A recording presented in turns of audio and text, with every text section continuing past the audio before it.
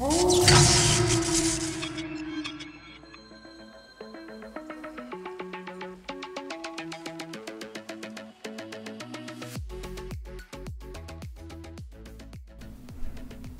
received a number of questions about a video posted by Kind LED, where they measured their light against ours, concluding that the Kind LED light is much brighter. Let's see these readings with their PPFD averages to show how the quality and efficiency of the light matches with their intensity.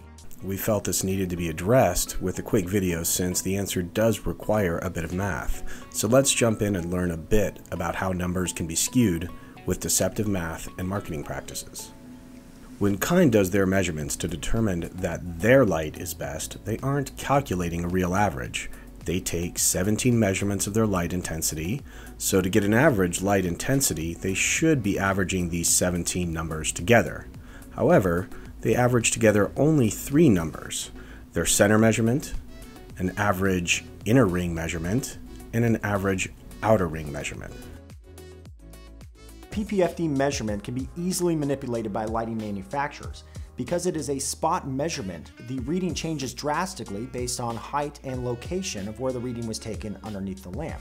By averaging only these 3 numbers together, they give their center measurement a full 33% of the total weight of their so-called combined average, even though it represents less than 4% of the growing area. The outer ring is 64% of the total growing area, but they give it only 33% of the weight of their so-called average. As you can see, this is a bit upside down.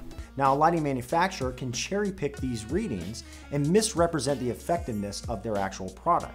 This is far from the only trickery employed. They didn't hang the lights at the various manufacturers' recommended hanging height.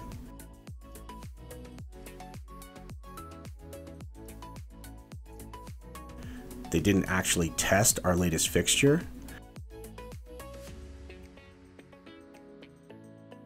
They didn't actually measure the corners of their footprint at all.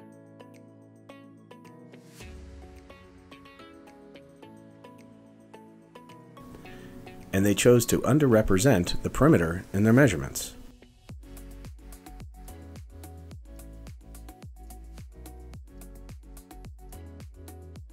All of these tricks skew their numbers to their benefit. By center weighting their measurements and averages, they distort the facts. If we take a set of fair measurements at the center of each 6x6 inch square over the entire 5x5 foot claimed coverage area, we get a glimpse of reality. The average of these measurements is 279 micromoles of photosynthetic photon flux density over the entire area. Almost half of the 531 number they came up with using fake math. If we take the same 100 measurements from our equal wattage Phytomax 2 600 light, we get an average of 358 ppfd over the entire 5x5 footprint, 28% more light over the entire area. Now for the best math of the day.